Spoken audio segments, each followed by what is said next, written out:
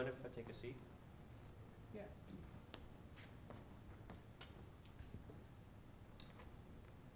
So,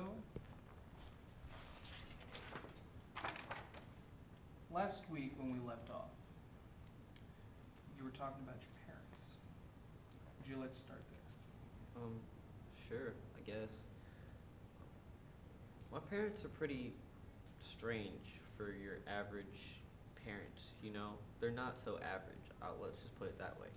My dad's a huge drunk, and he likes to do weird stuff when he's drunk. Like, he'll come into my room when I'm asleep and get in my bed and snuggle with me, and that's just really strange to me.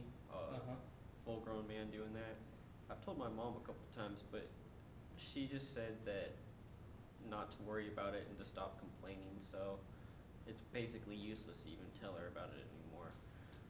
But ever since my dad went to the farm, my mom gets really angry really easily. She throws stuff at me and she hits me, you know, occasionally when she thinks I messed up or when I mess up.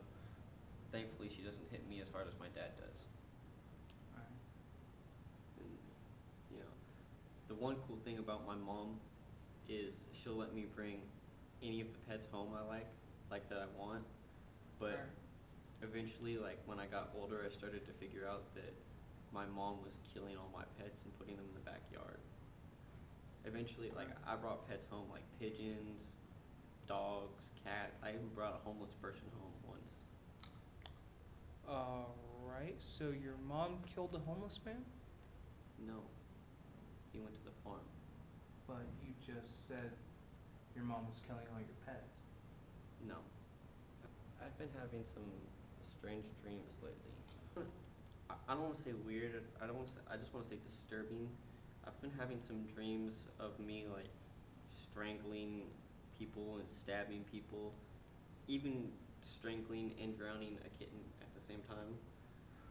But I mean, I don't know if there's something wrong with me or it's just like I'm just having these really dark, morbid dreams. But I mean, I feel like there's something more to it, like my brain's trying to tell me something that I don't know. Alright. You have nothing to worry about. I'm just going to prescribe you some medication. It'll stop your dreaming for a little while so we can come a little bit more to the root of your problems. Well, thank you. Yep. That's all the time we have this week. I'll see you next week. Alright.